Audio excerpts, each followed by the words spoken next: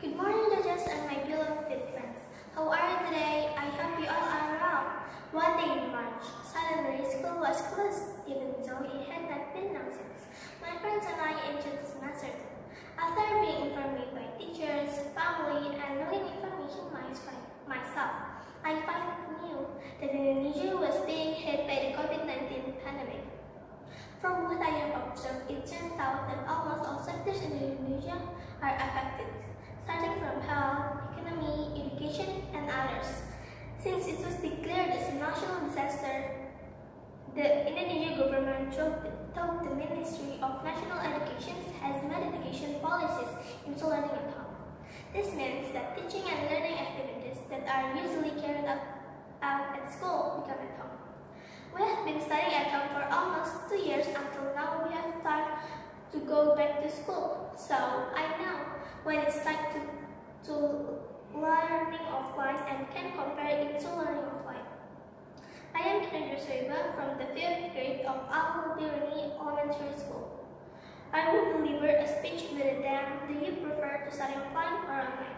Learning offline and online have advantages and disadvantages in any way.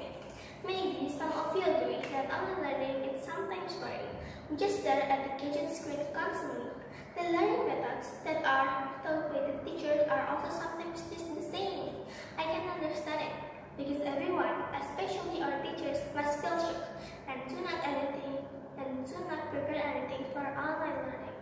In addition, the signal at home is also sometimes unstable, so I can't follow the lesson strongly. On the other hand, online learning opened my eyes to the fact that learning cannot only be done at school, but also at home. I become more adept at using the internet and applications to support my learning.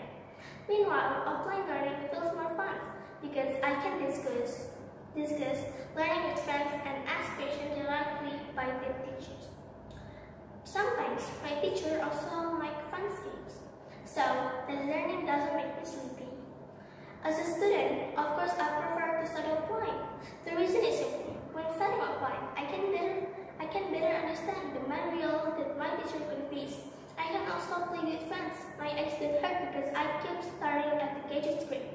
And the most important thing is that I can learn good attitudes from the environment and the teacher as my role model. What about you? Do you prefer to study offline or online? That's all from me. Good morning and have a great day.